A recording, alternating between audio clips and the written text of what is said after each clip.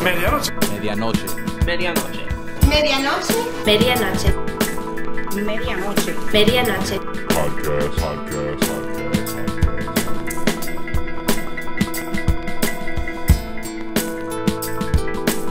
Medianoche. Podcast.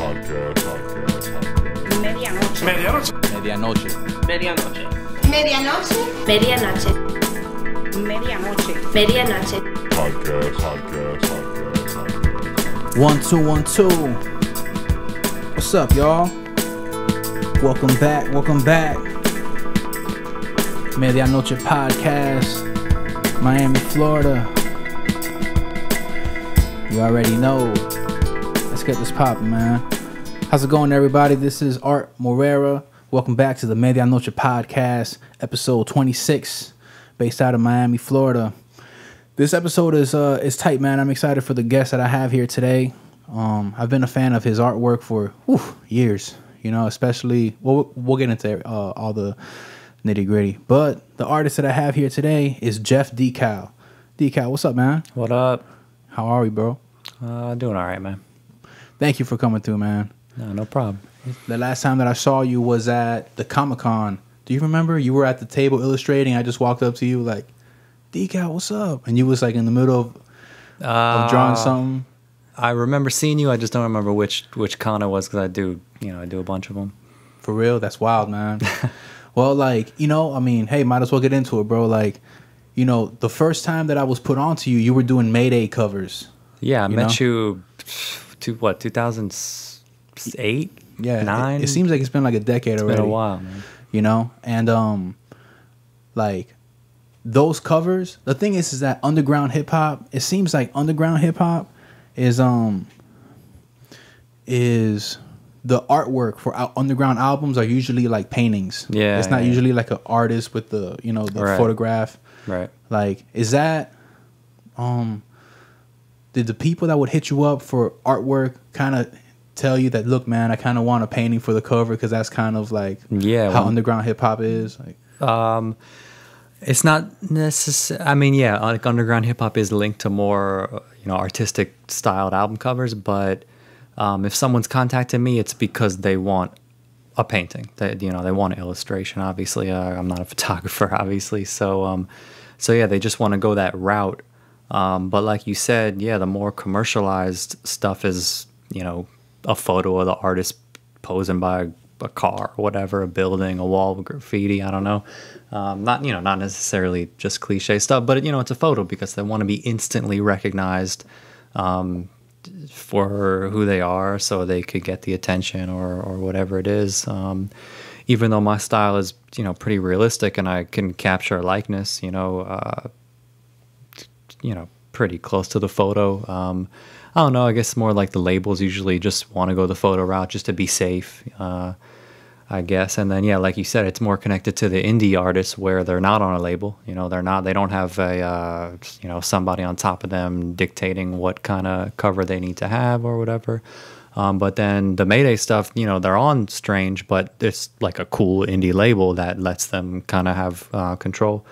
They've had some photos, some photographic covers, but obviously most of their covers are paintings because they're fucking down as fuck, So, hell yeah. Yeah. Nah, man, like, listen, like, I didn't even fully realize how many people from the city have like reached out to you, to do something for them. I have, like my homie Shakespeare, you did something with him holding on to a skull. You know? A while ago, man. I don't think he ever put that out, but I really like that one, and he's a super cool dude. But yeah, that was a long time ago. Matter of fact, hold on, let me think. I know you did Shakespeare stuff, you did Maydays, album covers. You just did their new one, right, for South of Fifth. That's you, right? Mm-hmm. It's funny, like I can already recognize your style of illustration off rip. Yeah, man. I got a business card from the singer the other day, Megan Melancholy. Yeah. Again, I met her so long. I was in college when I met her. Damn, for real, that's wild. Yeah. I had just met her. It's crazy how the city is, right? Like we all live here, right, but it's so spread out. Not spread out, but like it's so vast with how many artists that they could be here their whole lives, and I could meet them a week ago, but they've known you as long as I've known you, or longer. Right. That's crazy, right? Yeah, and she's super eclectic, man. Her sound, she's very unique, man. she's a poet. She raps. She sings beautifully, and then the way she combines it all together is really unique, man. I think she's great. Yeah, you know, like come to find out, now that I'm thinking about it, you know, I was waiting for you to arrive, and like I had just finished making a beat or whatever. But like now that I think about it, you kind of became the go-to album cover artist for the indie market here. You did Jay Nick's project. It's just crazy. I remember seeing a time lapse of your making of it. Yeah, that was one of the few time lapses I ever made. I recorded that, and then they put that to one of the songs, and they made like a video. Damn, it's wild, man. Yeah. How long have you been illustrating for? You know, there's a few answers to that. I've been drawing since I was a child, very young, like professionally illustrating.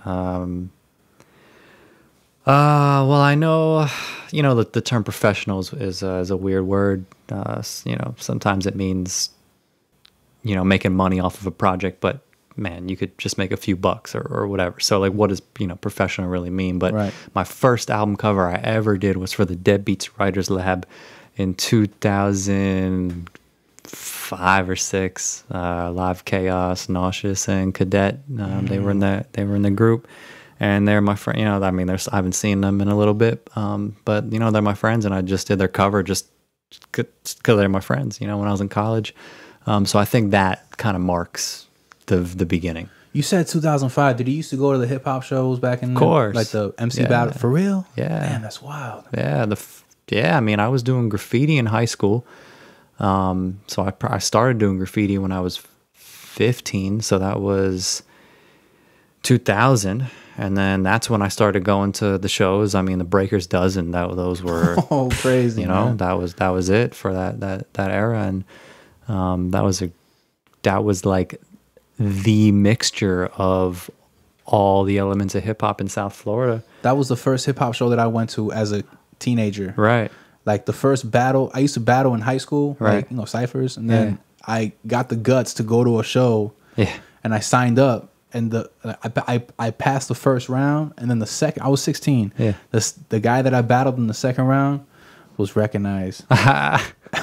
Obviously, you know, like he beat me, but just by a little bit. Yo, I mean, man, we can do a whole podcast on him, but like, god damn, like I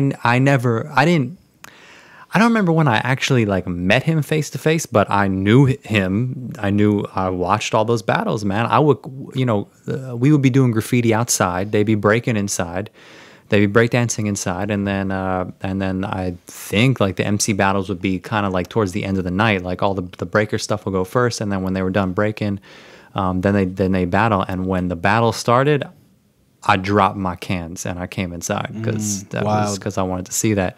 And he would just destroy people, man. It was amazing. Like I had never seen an MC on that level before, man. I mean, I was young too. It's not like I saw a million MCs at that time, but I mean, regardless, like the shit he did at those shows was amazing, man. So like you grew up a hip hop head, would you say? Yeah, man. I mean, like it was. I remember being in third grade. I think Puff Daddy and the Family came out. That album came out when I was like in third grade or something. Mace, you know, like that's time. I mean, that's kind of, you know, that's my era. I know Method Man and Wu-Tang came out when I was in elementary school. Tupac, I remember. I mean, Tupac died in 95, but 96, 96. But I remember him alive. So, I mean, I was in 95, I was 10. So, yeah, I've been listening to hip hop since I was like 9 or 10 years old, which is funny as fuck. Did you ever used to go on like artcrimes.com? For sure. Oh, fuck yeah. Yeah? Yeah. For sure. Like, would you like print out the pieces and like, I mean, back in the day, was kind of the thing to do, like, print out and then just have them in a binder or something? I don't know if I print them out, but we would go on. We would get the magazines. They had like 12-ounce Profit. They had a bunch of graph mags. I don't even remember where I would get them. Probably like Underground Hip Hop, the store on Oakland Boulevard in Oakland Park, I guess, is the city, or Sunrise or whatever. But that's where we would get our spray paint tips and Montana cans and all that stuff back in that time. Yeah. Fire. Damn, that's wild, man. I'm actually pleased to hear that like you have a background in graffiti and like underground hip hop. The reason why I'm saying that is because all the artwork that you did for the album covers, not for nothing, but it doesn't look like a graffiti figure, a character. It just looks like full blown just artwork. Right. You know? So like I always drew faces. I always liked drawing faces. Even when I was a kid, and then I did graffiti, and I got heavily influenced by all the distorted, like weirdo kind of characters. But I always still kind of would draw portraits out of magazines every now and then, and draw from photos. I always did that. I always enjoyed that, and that's something that's important, is enjoying it, because there's a lot of artists that I know and love, and I love their style, but they're not into portraiture or whatever, you know. But you know, their style is amazing for other things. But I enjoy portraiture a lot, and it kind of went on the back burner when I was in high school, because that's when I was doing all the graffiti and stuff. But I always did a little bit, and then when I got into college and I started taking my art history classes and all that stuff, and learning about all the old masters, and everybody knows about Da Vinci and Michelangelo because they're just kind of the forefront. But learning about it, French Impressionism and Baroque, the Baroque time period, and all that stuff, like, it just inspired me so much, man. And then taking figure drawing classes, drawing the nude model, all these things. I did all that when I was in school. So that got me back into portraiture and drawing realistically, and just capturing likenesses and doing stuff like that. And that's when I really started going full throttle. And at the same time, since I was going to school, there wasn't as many people doing graffiti, you know, graduate, you know, when you leave high school, you know, your whole life kind of can change. Yeah. So I kind of exited, always still into hip hop, but just kind of exited the graffiti scene and entered the more illustration, fine art scene. And that's kind of when my art made like a really big transition. Do you feel like now that you say that graffiti is more of like, I'm gonna use this word for the age range that it fits in, but the graffiti is kind of more of a juvenile phase of like artwork, and then once you graduate and you have real life, think you got to make money somehow, whatever, that it's kind of a little tricky to monetize graffiti.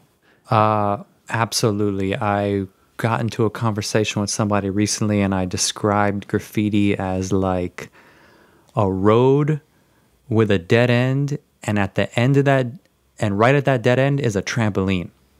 And it's like, if you put in the work and you put in the leg work and you got your legs strong enough, so when you get to that trampoline, you could jump and who knows where you're gonna land, you know? So I jumped and I landed in the illustration field, and now in the comics field. Other graffiti artists that I came up with jumped and they landed in like the mural scene.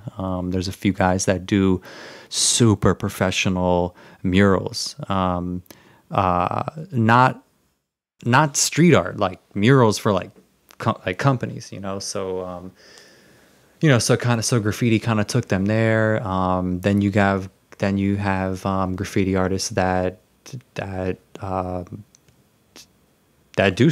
get paid to do crazy big street art murals and put their work in galleries, and it's kind of like a version of their graph, but like kind of abstract, you know, or like kind of leaning towards the modern art kind of feel, kind of like a in between space between graffiti and modern art. So yeah, I mean, there's avenues. It's just how creative you can get with where you want to go when you get to the end of that road, because the road ends, man. Like, you can't be run around spray painting, doing illegal graffiti forever. And yeah, like you said, you grow up, you got to make money, you got to pay bills, you got to get past it. So yeah, I mean, graffiti, if you look hard enough, you might see a little bit of influence in my illustration stuff. That's the kind of the way I make shapes. But yeah, I let it go, you know? Nah, and even like your signature is a little write-up, man. It's a little tag, you know? That remains, man. That's like my tag, and every time I do it, I just kind of, it's just hilarious, man, because that would get me in a lot of trouble at one point in my life, and now I'm putting it on comic book covers and album covers, and it's just kind of funny to see something that meant one thing at one time that just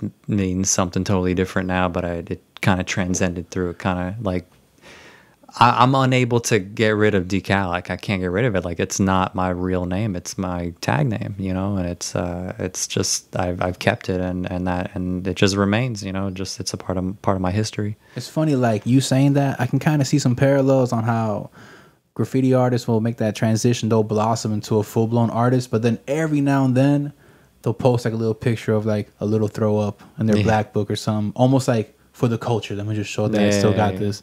It's the same thing with like an MC that transitions to like a recording artist and a songwriter. Yeah. And then every now and then around the homies, they'll bust a little freestyle. Yeah.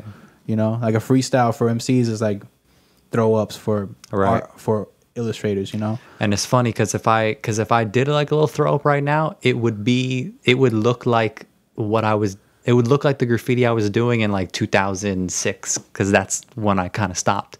So like my evolution of graffiti kind of stopped at that time. So anything I do now and in the future would just basically be at the end of my road of graffiti. It would look like that because I just stopped evolving with it. And now I just focus on figures and faces and you know, style of illustration and portraiture and stuff. So I mean, that's what I want to just never stop evolving with. You know, I never want I want you to be able, however old I get, you know, however long I live, I would want you to always kind of be able to look at a certain time period in my artwork and say, oh, he did that in his 20s, his 30s, his 40s, his 50s, whatever. You know, I never want that evolution to stop. You know. Do you listen to music while you draw and you do your pieces? Occasionally. I don't like need to. I listen to tons of podcasts and stuff. I mean, I work so much that it's just like there's only so much music I can listen to, and I hear you. But you know what? Some pieces I need a more mellow tone, and then some pieces I do need some energy going. So if I am working on a piece where I need some energy, that I will tend to definitely listen to music, rap, you know. If it's something I need more concentration on, I'll probably stick with the podcast, you know. Okay, and like aside from rap, like I mean, what type of music?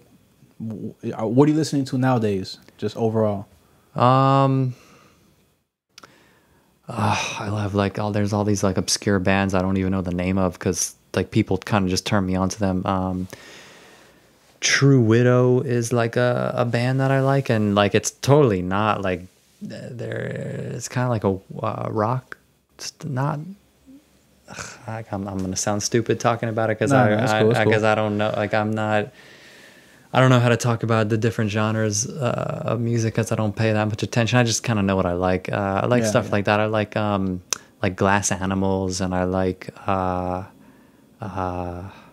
fuck man, I'm totally gonna blank right now. No, it's cool. Yeah, but if you know Glass Animals, like kind of weird kind of stuff like that. Like if I were to turn on Glass Animals on Pandora, exactly, that channel, all the related stuff. Yeah. Okay, for sure. Yeah, Glass Animals, True Widow, and then even rap, man. The stuff the rap I like has gotten so narrow. Yeah, I hear you. It's changed. I don't even gotta tell you because I'm sure you know about it. Well, like you know, it's funny you say that because it's almost like when we're younger, we're all music, since we're younger and we're earlier in our life, like everything is new and more impressionable to us. And right. And I've talked about this before. When you're young, the rappers are older than you. Now we're growing up, and now all the rappers are younger than us. And like, I don't give a fuck what they're talking about because they're younger. You know, like they're talking about stuff that I don't relate to. Which is why and on that note, I have grown to appreciate at like, okay, when I was younger, for example, it just came in the mail today.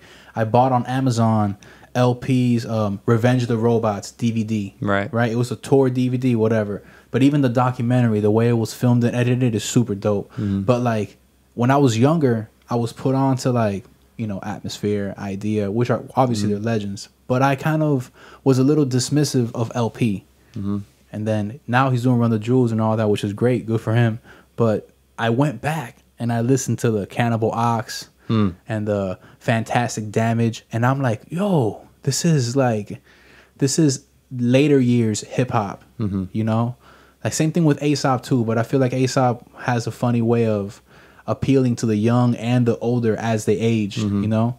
But like nowadays, all these artists that I used to listen to, man, I have narrowed down to just my little playlist of artists, you know. I can totally understand, like, for sure. Like, you know, what's a style artwork that I would say that I almost wouldn't even be surprised if I see you doing something like this in the future. But like, did you ever used to play like Metal Gear Solid? Never played Metal Gear Solid. Nah? No. Like, it's funny, like that illustration, like, it's somewhat in the same universe as like your approach to, like, you know, swirls and stuff around the human, around the body, you know. Right. But like, man, like, so I remember, you know, when I went to Comic-Con, and like, so now back, right, when I saw you that day, you were drawing, and I mean, it's just crazy. Like, you say that you go to a lot of them. Like, you spend a lot of time traveling. Yeah, I guess I probably do 7 to 12 of them a year. And it's a blessing, man. To travel and for people to know who I am is amazing. Yeah. Just super amazing. But yeah, and working for Marvel obviously is responsible for that. You know, like Marvel is responsible for my notoriety at these Comic-Cons and in that world. So like for the, you know, for the listeners, and also for me too, since I haven't chatted with you really since then. But like, man, how that happened, bro? Congrats, man. You know, like, you got linked up with Marvel. That's wild. I have a magazine here that you saw of the XXL with Eminem with the Punisher, and like, like, how does it feel, man, to like be to work for just Marvel, man? How does that work? How does that feel? It's a big deal, man. It's a real big deal. It was not something I ever thought I could do. It was not something I ever tried to do. I've told this story a bunch of times. I'll tell it again, though. I was at SuperCon 2012. That's the Florida Comic-Con. And I had nothing comic related. My art, I had never done anything comics. I loved them as a kid.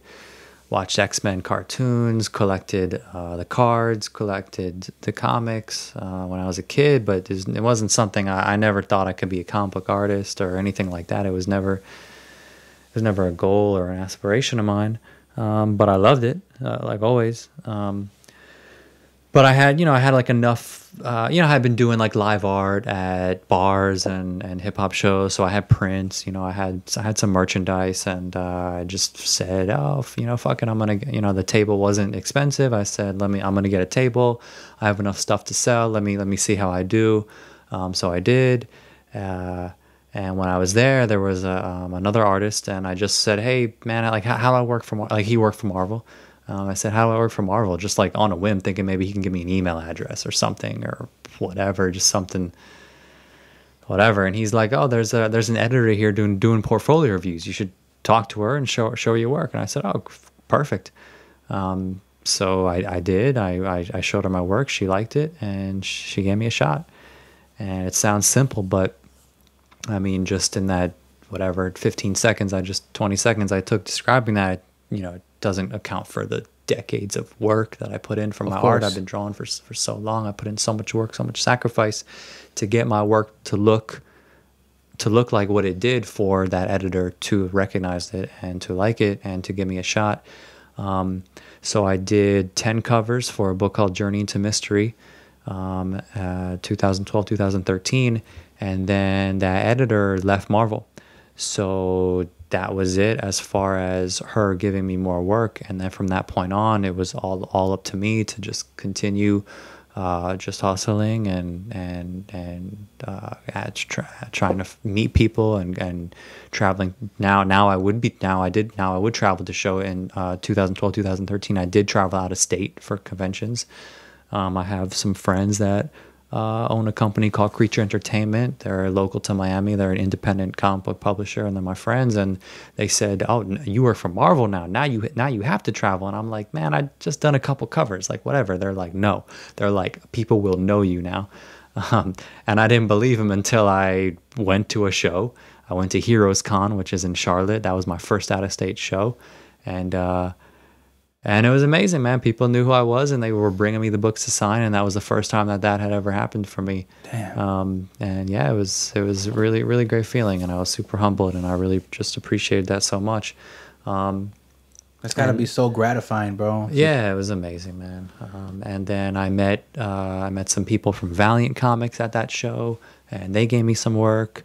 And then I just kept putting in the legwork. I just kept hustling and going to shows and just investing my money in travel expenses and just doing it. Something that I never wanted to do before I worked for Marvel, because I was like, how do you make back the money on a hotel and a plane ticket and all that stuff? It's like you got to make so much money just to make nothing and then to start making money at these shows. But now that I had put in that work for Marvel, I was able to cover my expenses and do all that stuff. And then it wasn't until years later of continuing work that I would become a guest at shows where they would cover some of my expenses, and now occasionally cover all of my expenses. But that took 5 or 6 years of hustling and working in the industry. That didn't happen right away. Man, you sound like an upcoming rapper, yo.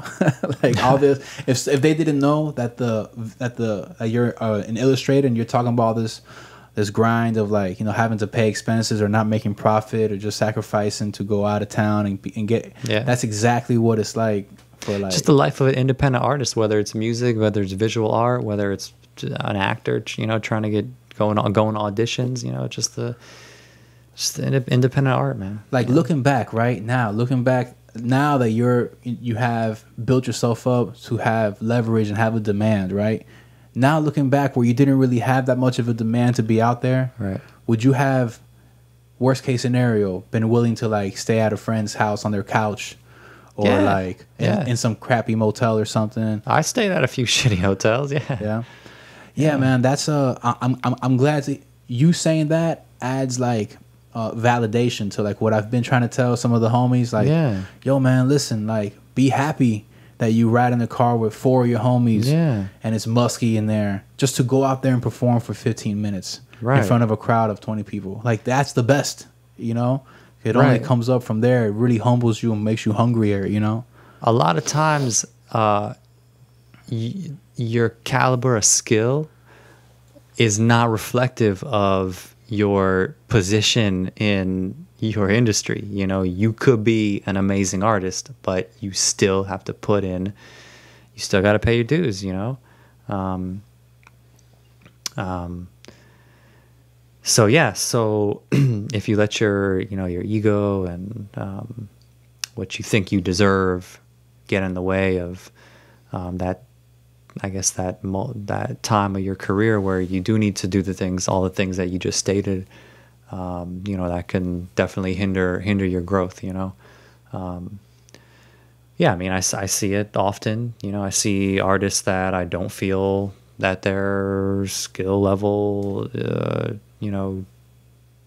gets them what they have, and then I see the opposite, you know. It doesn't matter. Like, forget anybody else. Yeah, for sure. Everybody has their own set of variables. Everybody has their own set of life circumstances, and everybody's born into their own.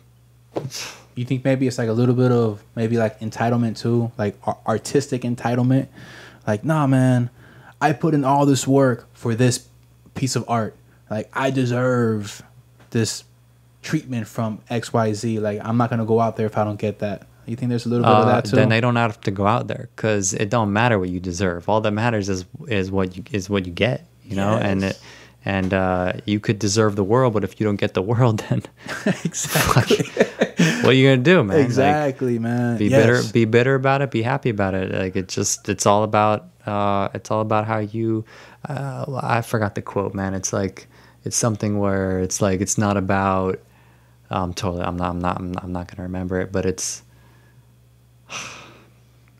I hate when that happens. Stupid trying to think about it on a podcast, but it's like not about what you get; it's about what you have. I don't know, man. Like, no, I hear you. It's like you get what you put in. You know, like, I'm not gonna lie. As soon as I'm able to travel, like, I am looking forward to the rough nights. You know, I'm looking forward to the rough nights and the dead crowds. I'm looking forward. That's gonna. I feel like it makes the movie good. You know? Right. Oh, another great quote. Or it's not a quote, but it's, you know, I heard it somewhere. It's like, if you see a movie and the main character never struggles, gets everything he wants, gets, you know, how boring of a movie is that going to be? Right, of course. You're man. watching the movie to, like, like, shit needs to be overcame. You know, you need to go through shit in order to become that warrior, you know, like to fulfill your destiny. Like how boring of a movie would that be if it's just like some rich kid who gets everything he wants and then owns the company and then whatever, I don't know, or like some warrior who just I mean, you know, the story of like Siddhartha, you know, the Buddha, like he's born into riches and royalty and he rejects that, you know, and he takes this whole sabbatical and just relinquishes everything and just lives like as a complete I forgot the term, but just gives everything up, food, everything, like, and then what he learns through that whole process makes him the enlightened, you know, Buddha.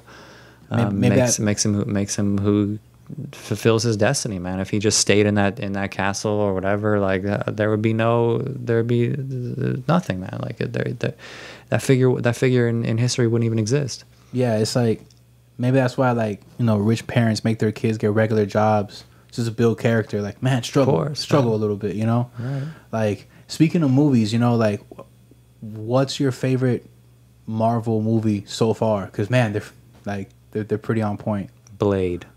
Like, what? It's funny, man. Like, not many people realize that Blade is Not many people do. Yeah, it's funny, man. Okay, for sure. Love Blade, man. Like, do you like? But realistically, that movie compared to these new movies, is that your answer? Just to that movie holds up to this day, man. Like, yeah whatever. Like it's a little dated, but I love that movie, man. I just really relate to the dark solo characters, man. Like I love Logan, you know, like I love Logan more than Wolverine, you know, like when he's in the like, you know, like just the shit that he went through. Again, a perfect example of that, you know, if you saw Logan, like just the hardships of his life, man, like made such an interesting story and made that character so interesting. But yeah, so Blade for sure. Yeah. I love Blade as a character, man. Just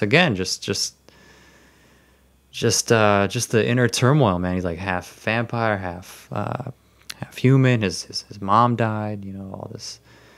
He's always they're always trying to kill him, like they're always after him, you know, just so much struggle, man, you know. Yeah, for sure. Okay, I can see that.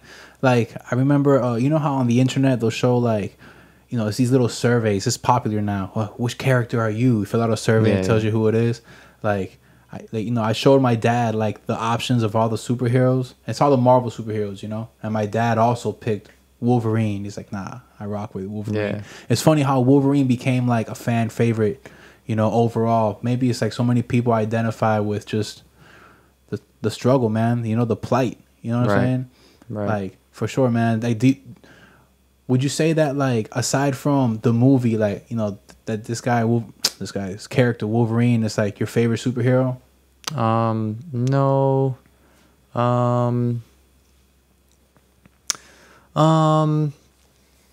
So there's a lot of characters I like in my head more than when I read them in the books, you know, because a character is sort of a combination of the creator of the character and who's ever writing the character currently. Oh, okay.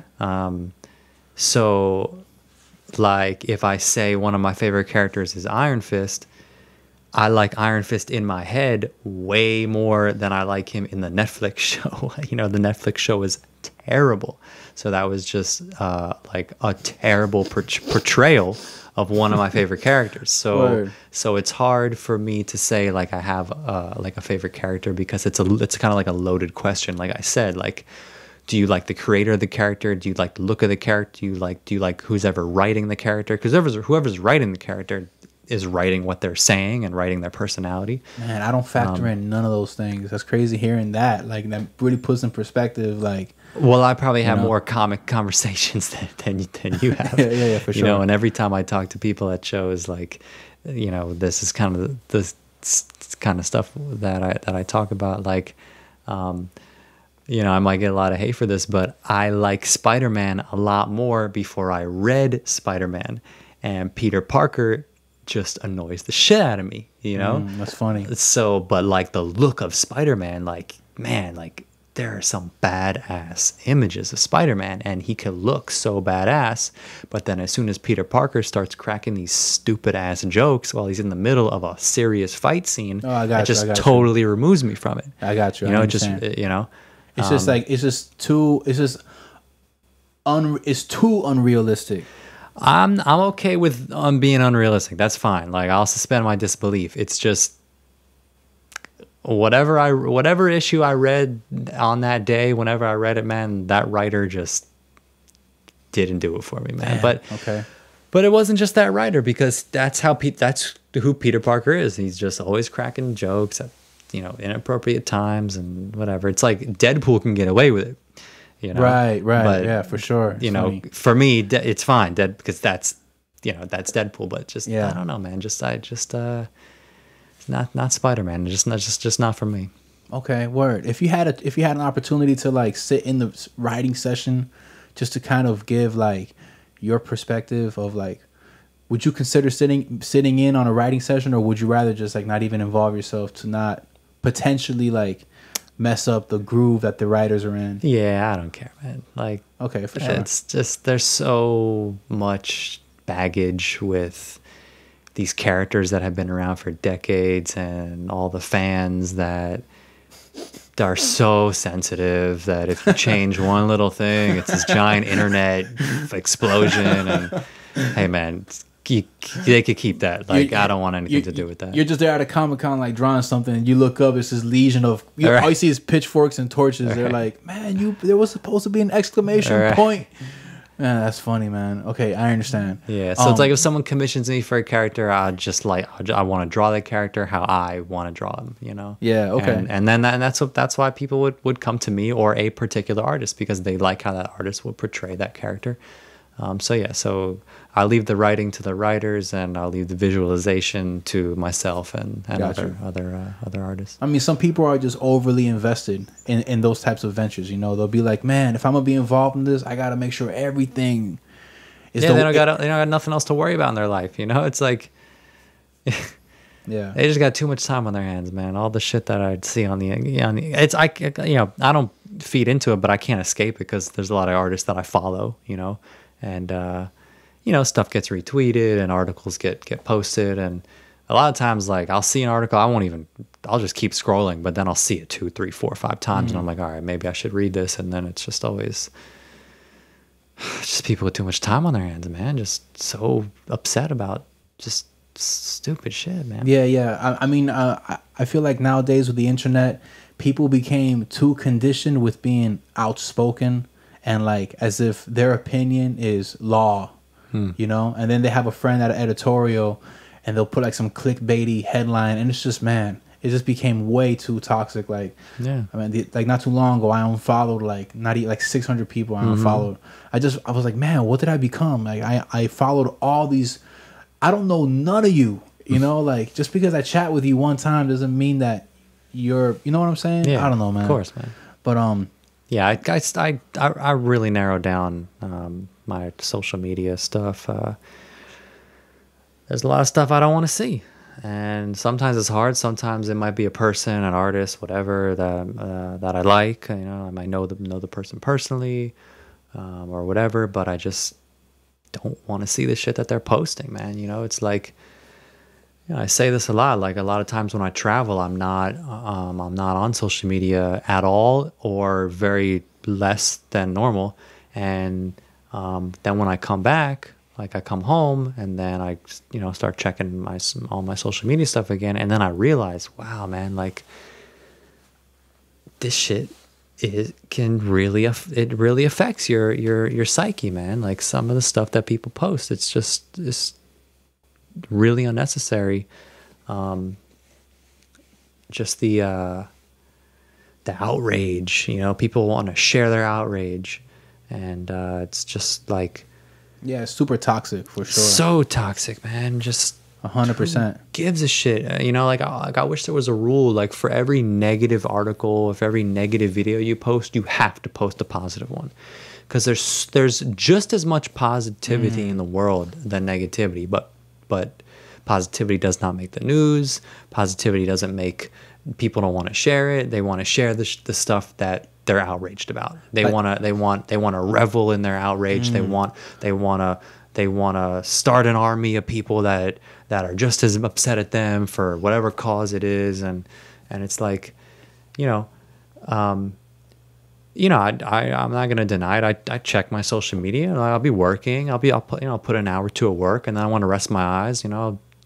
Look away from my painting, just scroll through my social media feed, because there's a lot of like I follow a lot of like on Twitter, like I follow like some cool accounts like that post like cool pictures and just stuff that I want to see, just cool shit. And then you have these people that just all in between the cool stuff is these shitty ass articles, and it'll be from people that will, it might be an artist that I really like, and I don't want to unfollow them because they do post art all the time, and I still want to see that. Yeah, and then it'll be like you'll scroll, like see cool, and then you'll see something that's like ugly, and you'll almost like swipe it away real quick just to like get it out of your screen. But like that person, you're still following that person. Your first instinct is to swipe it away, not to take this conscientious decision to like mute this person or something, you know? Right. Like, but like you said something that I thought would be an interesting feature. Like for every bad, post something good. What if like, people's social media accounts like had like a ratio, like a feature, where it's like this account is, out of 100, like 70 bad, 30 good, and then you decide what, you know what I'm saying? Maybe it's too vague of a feature, but like that wouldn't be a bad idea. Right, or like you only have a certain amount of, I don't know how have to be some algorithm that would determine what's positive and negative, but then that's a subjective thing, so it's well, maybe like likes and dislikes, that little, like yeah. But YouTube. I was gonna say like you only have a certain amount of negative shit that you could post before you get like it locks.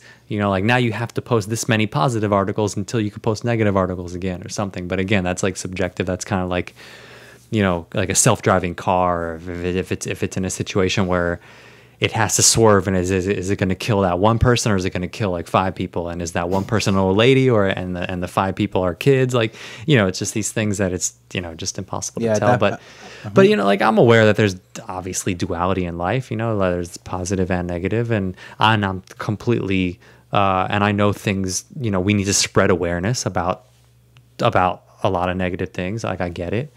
But it's just like, I don't know. I feel like posting, like being made aware, yo guys, this bad thing happened today, is one thing.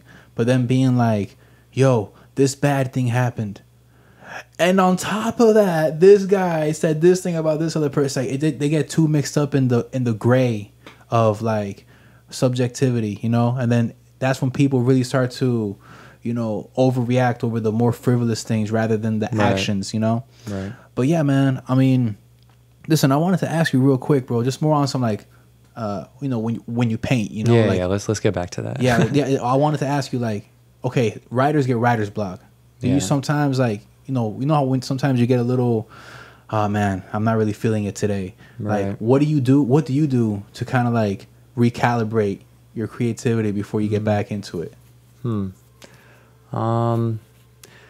I don't get like a block anymore, really, because most of the stuff I do, like if I'm doing something for Marvel, it's like, okay, like it's this character, and even if my editor doesn't have some kind of concept or direction for me, I still know, okay, it's this specific character, and I basically always know that character, and I can portray that character how I want. So like my point is that there's source material. Like there's source material for me to be inspired by.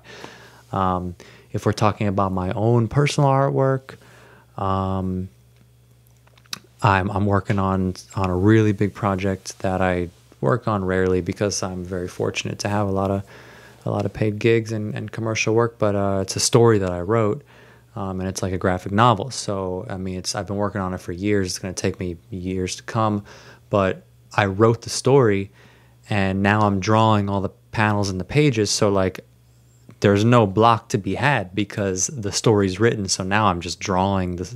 I'm drawing the book. Writing that story was difficult, but now once again, the story is derived from a dream that I had. It's an adaptation of a dream that I had, so I had a good source for the story. You know, I had a super, super vivid dream that I turned into this story. So I totally did not answer the question, but if I'm gonna answer the question for somebody who would be in that position, because you know I haven't always been where I'm at now, where I have all this work and I have this big giant story that I'm writing. I would just say, just kind of go back into your comfort zone. You know, if you don't know what to do, but you know you like drawing, whatever, faces, flowers, whatever, man. Just draw what you like. Draw what you like, and try to while you're drawing it, try to do something you never done before, or start out making a few stray marks and try to turn that into something, or limit yourself, you know, draw with one line, try to, you know, just, there's so many things, so many exercises. It's like, you know, weightlifters at the gym, when they hit that plateau, like, what do they do? You know, I mean, it's there's a form of that block in every genre, in every, you know, in everything, man. And it's up to you how you want to overcome it. I mean, so like, you're basically saying, like, just to generalize it, like, just walk away and do something different for a minute, you know?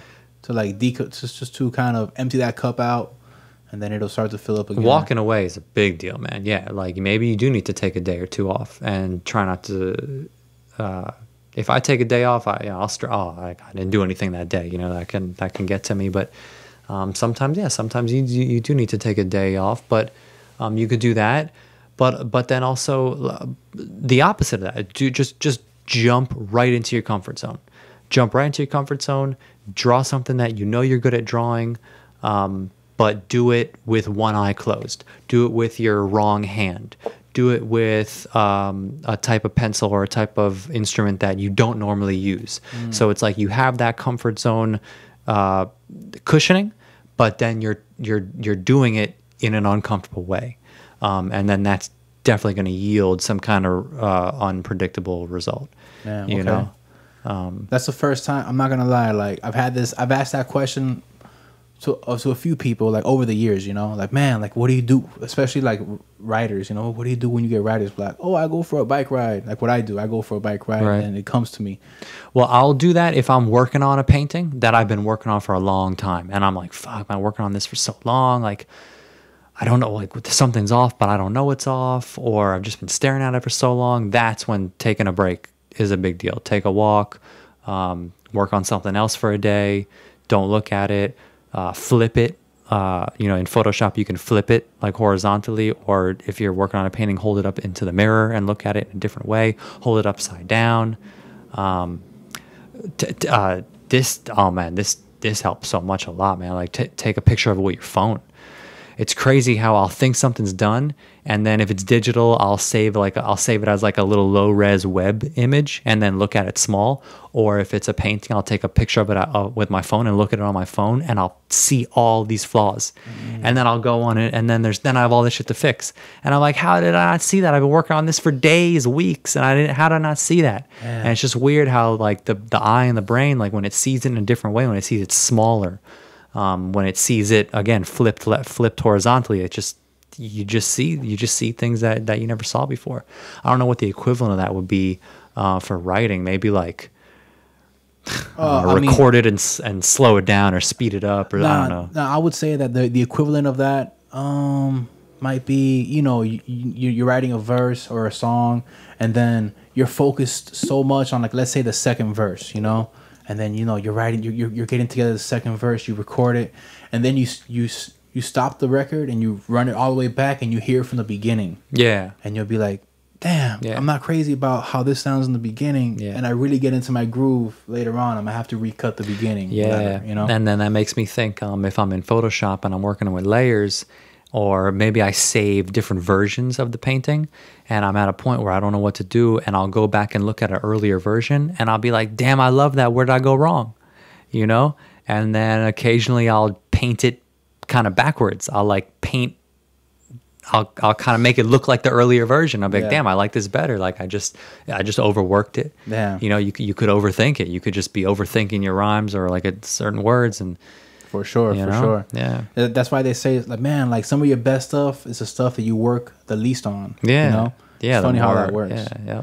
Like, and you said something that reminded me when you're like, man, I know, like, you take a picture, you look at it from your phone, and you're looking at this painting all day, but you lost sight of something over here, something over there. It's kind of like, you play chess?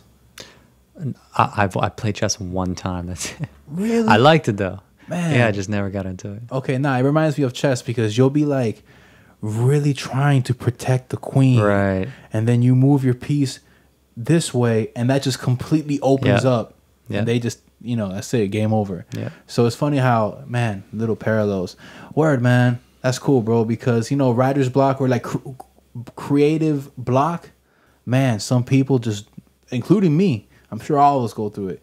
Like sometimes that totally like defeats us. And because we question our, like how we can overcome this bump in the road. You know, man, how can I just, I don't want to just trash this piece or whatever. So that advice you're talking about, man, just approach it a different way. And also, know? like, don't look at it as a block. Look at it like maybe like you're not supposed to be working at this moment, or this song is not meant to be, you know, because a lot of the most meaningful and enriching experiences in my life I didn't have to try to do, you know, relationships, whether it be meeting a girl or friends, or I just moved into a new apartment, situations like that, where when you don't have to do much and the situation just sort of falls into place, those are the most meant to be meaningful experiences in life. So forcing something, you could force it. It could come together. It could come to fruition if you force it, but it's just not going to be as or organic. Yeah, it's just not going to mean as much, man. It's just not going to be as fruitful. It's not going to you know what I'm trying to say? It's just not going to be.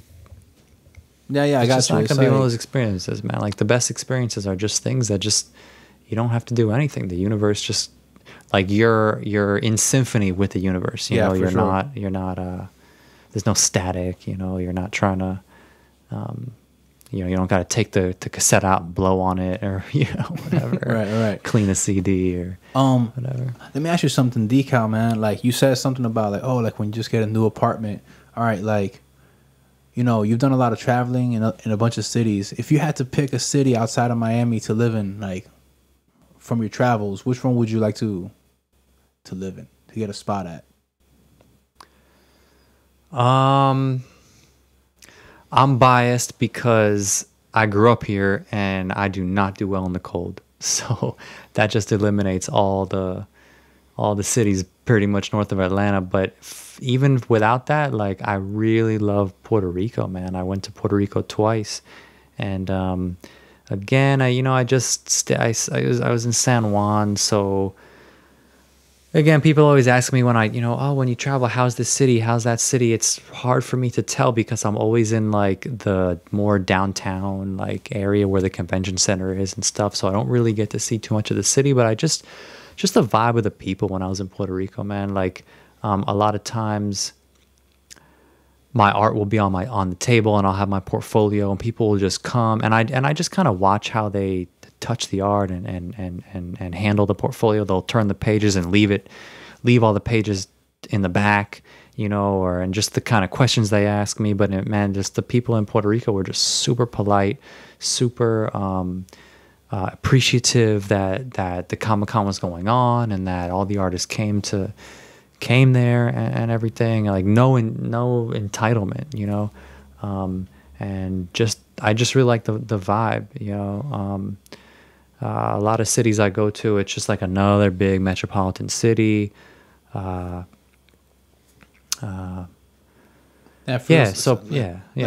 people be like just flipping through your binder and just leaving it there all raggedy, and like, just their kids, like their kids will come and just flip through, and they won't even like care that their kids are just, you know, fingering through all the artwork and everything. Not all the time, you know. A lot of time they say, you know, they'll tell the kid behave or whatever. But you know, just generally speaking, man, when I was in Puerto Rico, there's just way more just like kind of politeness and just care. Okay. Just so you're definitely closer to the equator for sure kind of guy. Yeah.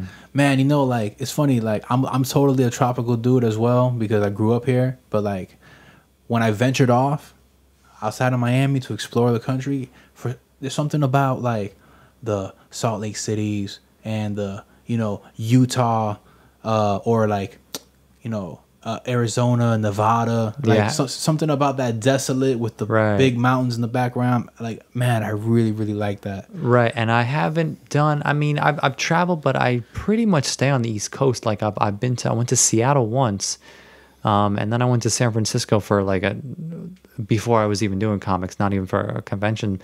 But that's what is that like the Midwest? Would that be Arizona or? No, the Midwest is kind of like you know, like Arizona would just be like the West. Like, yeah, pretty much. Yeah, so like the West and the West Coast are places that I have very little experience in. So I don't know. Okay, word. But I'm into that, man. Like Sedona. I want to go to Sedona. Just it's like I've just seen pictures and I've heard it's just super beautiful and the stones and the mountains and the desert. Yeah, that's something I definitely want to get over there. You know, it's just like when I travel, it's just like I go to a city. It's like if I could just have amnesia and like didn't even know I just took a plane trip to another city and I could just like wake up in the other city, I wouldn't even know the difference, man. It's just like another big city, another hustle and bustle kind of place. People just doing whatever they can do. They got to pay their bills. They got to do this. They got to do that. Like a lot of the cities I've gone to, it's just the same shit, man. It's just all the same. And I've always thought that, like, damn, like I remember when I went to Toronto for the first time, it's like, oh, I'm out of the country, even though it's, you know, kind of still, you know, North America, whatever. But I was like, damn, Toronto is just like a big metropolitan city. I was like, damn, I'm in another country. And it's just the same shit. It's just a big city, skyscrapers, people everywhere doing the same things, man. Interesting. But that's it's just human nature. That's just what we do. We just move places. We just build and build a society and operate as humans. You know. If you ever the next time you find yourself in California and you have, like, let's say a couple days free time and you're willing to explore and you're in North California, like San Francisco, how you mentioned. Man, look up. It's hours away, but man, that drive is therapeutic. You get me? Like, look up the spot called, like, I don't know if you remember it, but it's called Shelter Cove, right? Okay. Shelter Cove is like you can only get to it by one road or by a very small airplane, right? You know, and you go there and it's just like 2 and 3 story wooden houses, deer everywhere, right. A couple restaurants, and like there's this like. Just, man, it's just a little magical. You get me? Because I'm not crazy about big cities either. You know? Yeah, I want something like I would love to visit that place, but if I was gonna live somewhere, I want something between a big city and what you just said. Just something chill, man. Just something where like all the resources of a city are there, but you could escape it. It's not like that sounds everywhere like... you go. Like my quote for New York City is like, I love going to New York City and I love leaving New York City. You know, like I say that all the time. It's just too much. It's too much for me. Maybe you know, that kind of sounds like the happy medium will kind of sound kind of like a Santa Cruz. You know, in California, like Santa Cruz, it's like it has everything that a big city has, right. But it's just a lot smaller and a lot less rowdy. you know, Right. less traffic, but everything there, everything, all the main stores that a city has.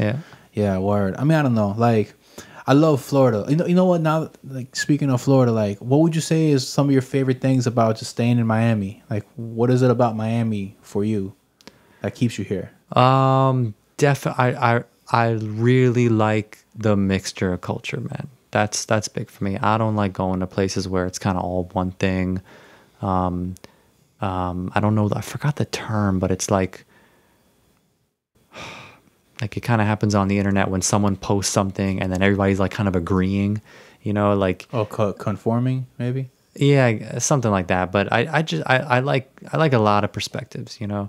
It's just, out of all the places I've traveled to, I've never seen such a cultural mix, like South Florida in general. So I like that. Food, there's just so much different food, mentalities. You know, you can have just assholes, and then you can have like yoga gurus, like Word. on the same block. You know, just, for sure. And I like that, you know, because assholes have their place and yoga gurus have their place, and they wouldn't. Each of them wouldn't mean anything without the other. Right. You know, the duality. Exactly. For sure. So there's just so much of that in South Florida. Just such a mixing mixing pot. Okay. Word. Yeah, and then visually, you know, I like, you can go somewhere with this bunch of water. You can go somewhere with its buildings. I love Miami because Miami's like 10 different cities. You know, it's like you could say I'm from Miami, but that really doesn't mean anything. You know, Yeah, like what part? That's so non-specific. Right. What are your thoughts on like Wynwood now with the artwork? You know, do you get asked that a lot? Not a lot, but enough. Okay. You don't have to answer if you don't want to. No, it's fine. It's yeah, like you have people bitter about gentrification, and it's completely legitimate for certain groups of people to be bitter about that. But everything grows, everything changes, everything evolves, everything comes back to what it used to be, and then it happens again. Samsara, you know, the cycle of birth and death never ends. So this is part of Wynwood's evolution. You know, it started as completely, I don't know how it started as, but I know what it's known for is a really shitty warehouse district. And then slowly artists came in, and then galleries came in, and now it's super mini mall hipster restaurant style, like. Yeah. So it's crazy, you know. I mean, but then it's like you look at a baby and you look at a 90-year-old person, and it's like, holy shit, that's the same thing, but looks so different. And then how much in 90 years did that baby go through to turn into that old person, you know, like so much. And all the effects that old person had on all the people they met in their life, time, it was time, you know, that time was necessary to make that happen, and evolution is necessary. I mean, you know, like where do we come from? You know, it's like, look around, you know, like, you're gonna be mad that there's buildings now, like you're gonna be mad that we have air conditioning. It's just like, that's what happened, you know. Things grow, evolve, we learn from our mistakes. Okay. Yeah, so it's like I miss a lot of things about Wynwood, but now there's some other cool stuff about Wynwood, and if I really want to experience that cool stuff that Wynwood used to have, then now it's my responsibility to find it somewhere else, or start it myself, and create something new, and just continue the cycle of evolution and growing and changing, and that's what we're all here to do, you know. Sounds like you're on the path to enlightenment, man, for sure. You're like learning to appreciate something while it's there, and understanding that it won't be there forever. And acceptance, man, acceptance and surrender, and the sooner people can learn to do that, the more easy their life will be. And it's funny, like you say that. There's very few people that ever really get it, man, because it's so hard. It's so hard to do. Let me tell you, man, shameless plug. Like you saying that rhetoric is pretty much like this project that I just dropped called Transit City. Yeah. That's what it's about, man. Like Miami is a transit city, but life itself is like a transit city. You have to understand that people are going to come, spend a few moments with you, right, and go, and you have to be okay with that. All right. And then, honor endings. That's something that I learned the hard way when I was a little bit younger. Honor endings. You know, everything ends. And just because every time something ends, something else starts, you know? So, I mean, it's super cliche. When one door closes, no door opens, but it's super true. Well, there's a reason why that phrase exists, you know? Right. And it still applies, you know? Yeah. So, like, for sure, man. Damn, that's awesome, bro. You know, hey, listen, not for nothing, man. Dekal, I think that's a pretty good note to end this. Let's do it. This podcast, bro. We've been talking for more than an hour. Yeah. You know? Well, before we fully end, I just want, bro, thank you, man. Thank you for coming through. Thank you. You know, you're coming through. You're A1. You said you'll be here, and you came here on time, 10 minutes early. Everyone out there, man, punctuality, it's the best. Yeah, Trust man. me. And like, even if you're not punctual, just send a text and say I'll be late or I can't make it. Like, it's not that hard, man. Like, that's a pet peeve of mine. Just me too, man. Like, you don't have to do what you say, but if you're not gonna do what you say, tell the person you're not going to do what you say. Yeah, you know? exactly, man. Exactly. But really do what you say. You know, that's the first thing. So bro, Dekal, thank you, man. Best of luck with everything. Yeah, thank you. Thank you. Continuing with Marvel. Dope job on South of Fifth. That just came out. You know what I'm saying? I feel like I see more paintings of recognizing pictures. You know, you know what I'm saying? Yeah. But word, man. So we're gonna go ahead and end this. If y'all want to check out Dekal on social media, it's just Jeff Dekal. Everything's right? my name. JeffDekal.com. My Instagram, Twitter, Jeff Dekal. Just Google Jeff Dekal. Jeff Dekal, absolutely. If y'all haven't heard my project Transit City, it's on all streaming platforms. This is Art Morera. This is episode 26 of the Medianoche podcast. We're in Miami, Florida. We out of here, man. Peace. Medianoche. Medianoche. Medianoche. Medianoche. Medianoche. Medianoche. Medianoche. Medianoche. Podcast.